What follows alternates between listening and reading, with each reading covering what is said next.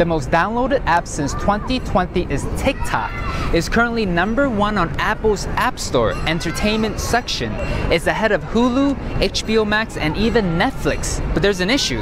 Man visar oavbrutet videor på sex och droger till minderåriga i åldern 13 till 15 år. TikTok sort of feeds it up to you and learns what you're interested in based on the amount of time you spend on different videos. Det är vad som hände med Wall Street Journal.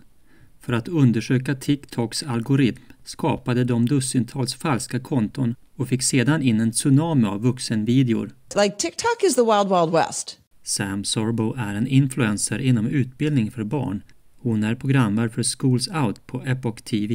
I do think that TikTok is perhaps more dangerous than many of the other social media apps. Ett konto som registrerades som en 13-åring fick 600 videor om droganvändning, allt från kokain till amfetamin.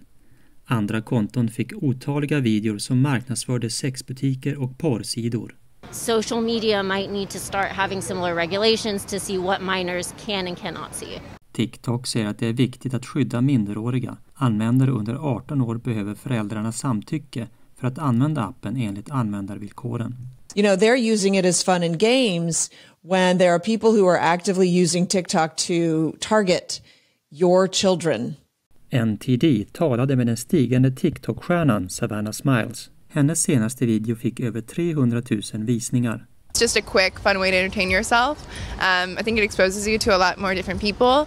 You get to see people on your Explore page that you wouldn't normally see, so it's really cool in that aspect. Hon har inte varit utsatt för videor om sex och droger, men säger att TikTok-användare bör vara försiktiga. It's the 21st century and it's out there, so I think the best thing to do as parents is just to educate them on what's out there. Hennes mamma Denna håller med. As a TikTok mom, I am concerned about our kids, but I think it starts at home. Like, we have to have those conversations with our children and ensure that they are equipped to make good choices. So what can happen to kids if they keep watching videos on sex and drugs? They really can get physically hurt, certainly psychologically hurt, induced to practice all of these sex acts or to start using drugs, or even there are some about eating disorders, to start doing all of the things that they think are cool because they see it on TikTok.